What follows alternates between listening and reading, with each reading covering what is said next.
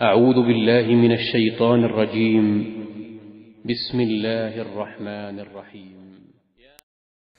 بسم اللہ الرحمن الرحیم۔ السلام علیکم ورحمۃ اللہ وبرکاتہ۔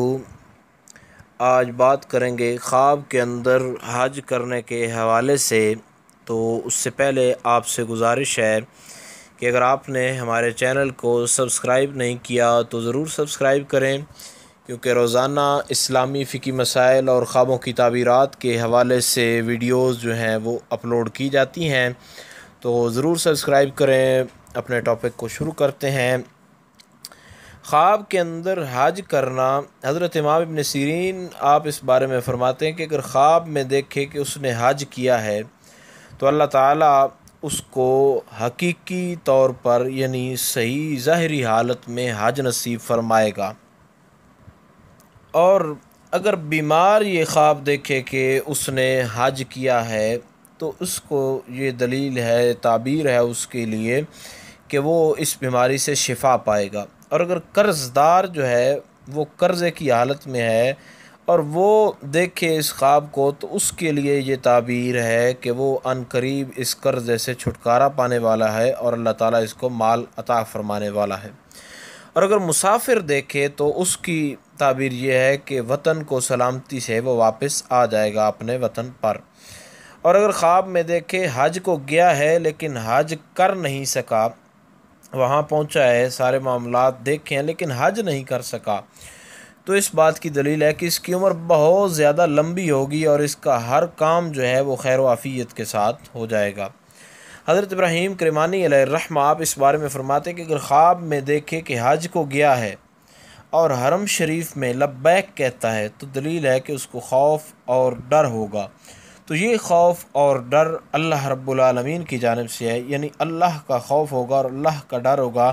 کہ وہ کسی قسم کی کاروبار کے اندر یا ویسے معاملات کے اندر کوئی خرابی، کوئی کوتاہی وغیرہ نہیں کرے گا۔ اور اگر دیکھے کہ حج اس پر واجب ہوا، یعنی اتنی رقم کا مالک بنا ہے، یا ویسے خواب کے اندر اس کو یہ معلوم ہوتا ہے کہ اس پر حج واجب ہو گیا ہے یا اس کا حج کرنا ضروری ہو گیا، اس قسم کا خواب کے اندر کوئی جو ہے وہ اس کا سکیچ بنتا ہے، تو یہ اس بات کی دلیل ہوگی، اس کی تعبیر یہ ہوگی کہ یہ جس سے ناراض ہے اس سے صلح کر لے گا۔ اور اگر